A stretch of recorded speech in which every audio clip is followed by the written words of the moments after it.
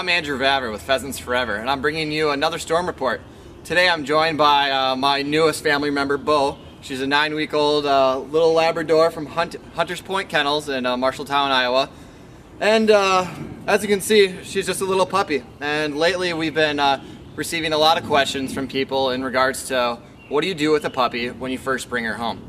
There's a lot of time between now and when they reach 5 to 6 months old when you can really start the training. And you know, it's a pretty easy question to answer. Number one, just let her be a puppy. You know, they're just like little kids. They're gonna get in trouble, they're gonna run around, they're gonna chew on things that you don't want messed up, but that comes with the territory, and you probably signed up for it if you have a new pup in your life. And secondly, and probably the most important thing is, try and expose your dog to as many new things as possible. Bring him or her with you wherever you go.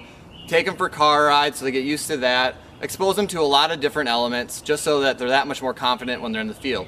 You know, when they're this young, they'll follow you around wherever you go. So take walks through, you know, some taller grasses, through some brush, and just expose them to as many new things as possible, and that will really help you out when you're going to do the real training later on.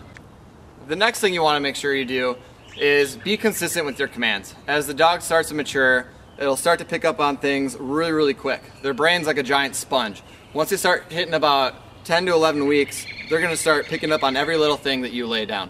So be consistent with your commands. If you're going to teach your dog to return to you with a come command, always use the word come. If you're going to use here, use here.